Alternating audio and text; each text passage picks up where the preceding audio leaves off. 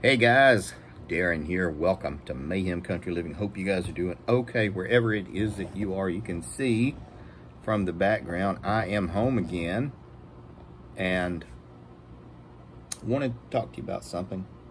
This is April 1st. We have been 3 months, January, February, March, into 2023. Let's do kind of an overview of the first quarter.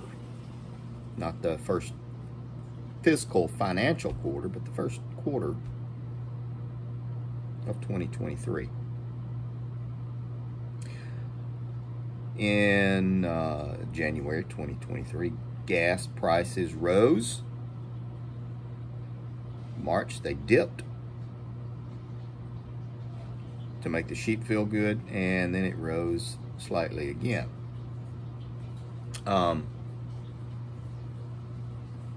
Not as high as it once was. For those of you who are familiar, look at and review the Overton window, and that will get you some good insight into what's going on. Food prices, same damn thing. Take a look at what's going on and everything. Now, all of that aside, I want to talk to you about what's going to be happening this year. In 2023, we are going to be consuming the foods and the resources that were grown in 2022. Now I'm going to show you. I'll spin you around and show you. Chili. We did this in 2022. Tomatoes we did in 2022, and I can show you squash, green beans, potatoes, everything that we canned in 2022 for 2023. The stuff we ate in 2022 came from the harvest of 2021. Now you guys know all this. This is nothing profound. You know this, but you might not yeah. You know it, but you might not know it all the time. So we are always eating and consuming from the prior harvest, unless, we are, butchering a steer or a hog, something like that. Unless we are doing like, some sort of crawfish festival, something like that, where we harvest fresh and consume then. That doesn't happen to most people. Most people are not familiar with that. What we need to do is be aware that everything that we're going to consume in 2023 is going to be from 2022, for the most part. Grains, corns, oils, fruits and vegetables that are grown from further out. Anything that is canned in a can or preserved in a jar. More to come.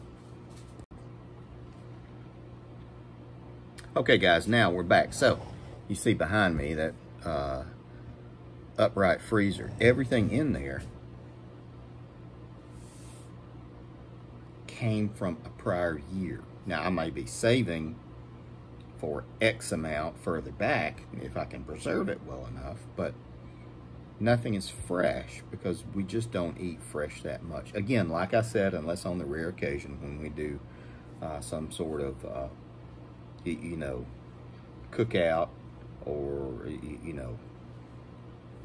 dinner, something like that, where there's, a fresh harvest, or, we butcher a goat, pig, or a cow. That is uncommon for most people. I don't know of many of you who've gone to a barbecue where you are eating fresh goat. It's delicious. Or a hog.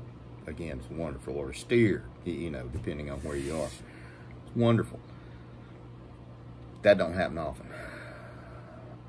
for the most part, the consumers are eating the prior year's harvest. Now, we have all watched all these super duper YouTube channels that do all this stuff about the doom and gloom and what's coming down the pike, and we're all going to be whatever, starving and eating very little.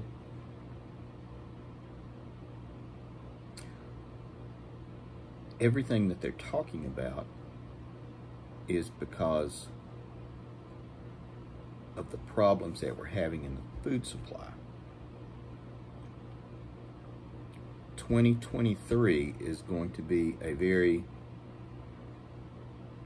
impactful year for our food industry because of all the shortages from the previous year. And that's true. That is true. Please, proof me and check me. This is going to be a tough year because Americans have never really seen this before.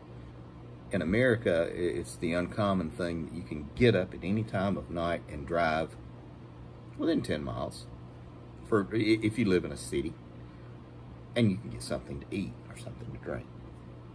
Something like that. 2023 is going to be an eye-opener for a lot of people.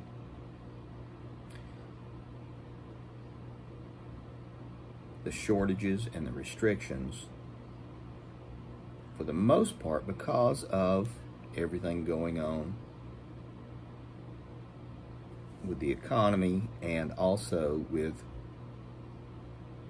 the production. 2024 is actually going to be a lot worse, in my opinion, unless,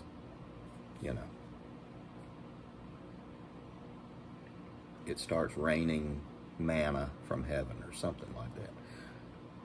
Be aware, be alert. I just want you guys to know, don't consider buying an extra can of something as spending money. That is actually a bank, a food. That is a battery that you can charge and draw from. Consider all the food in your pantry, your deep pantry, in your basement, your bunker, whatever it is you want to call it, in your root cellar, whatever it is you want to call it, that is your battery, or that is your bank. For you to make withdrawals from your bank, your food battery, you have to first make a deposit or charge it. Make sure you do. Because it hasn't gotten bad yet, in my opinion. Who knows? I could be crazy. Hope you guys are doing well. Hope everyone is safe. Take care of your people. Charge your food battery. Make deposits in your food bank. See ya.